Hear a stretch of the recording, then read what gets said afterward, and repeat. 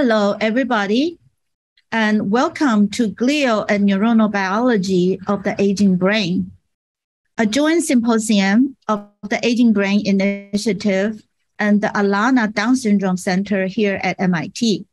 I am Li-Huei Tsai, Picower Professor of Neuroscience here at MIT and Director of the Aging Brain Initiative and the Alana Center.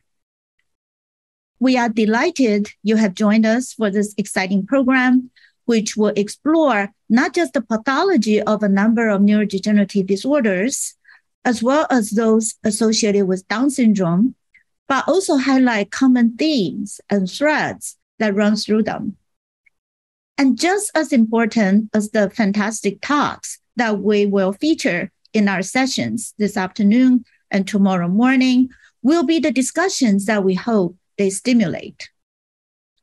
Many people don't know, even in the Alzheimer's field, about 50% of people with Down syndrome will have Alzheimer's by the age of 50. And virtually all of them have high amyloid by middle age. Our belief is that the study of the aging brain can learn a great deal from the study of Down syndrome and vice versa. It will be a wonderful outcome of the symposium if we can play even a small role in bringing these two communities of scientists, physicians, and engineers, and even caregivers closer together. Both of these fields are fast-moving, and new revelations are emerging all the time.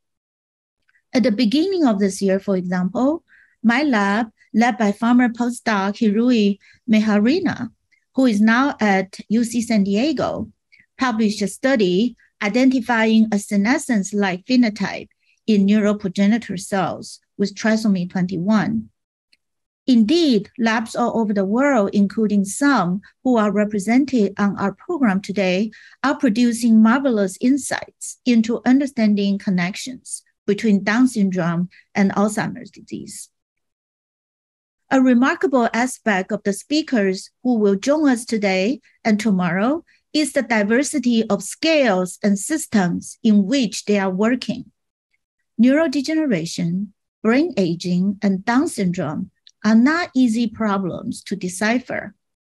They are certainly not proving to be as simple as we might have once hoped. We need brilliant people and innovative approaches to make the progress that is so urgently needed to help patients and their families. I am so grateful not only for this community of dedicated colleagues, but also for the people who support this work. Here at MIT, we have been blessed to have the support from the Alana Foundation, led by Ana Lucia Villela, who in 2019 endowed the Alana Down Syndrome Center. I want to thank Ana Lucia and her family for their tremendous generosity, vision, and partnership. The center not only supports a scientific research and fellowships in 4 labs across MIT, but also funds programs to advance the development of assistive technologies. The center's goal is to improve inclusion and opportunity for people with Down syndrome.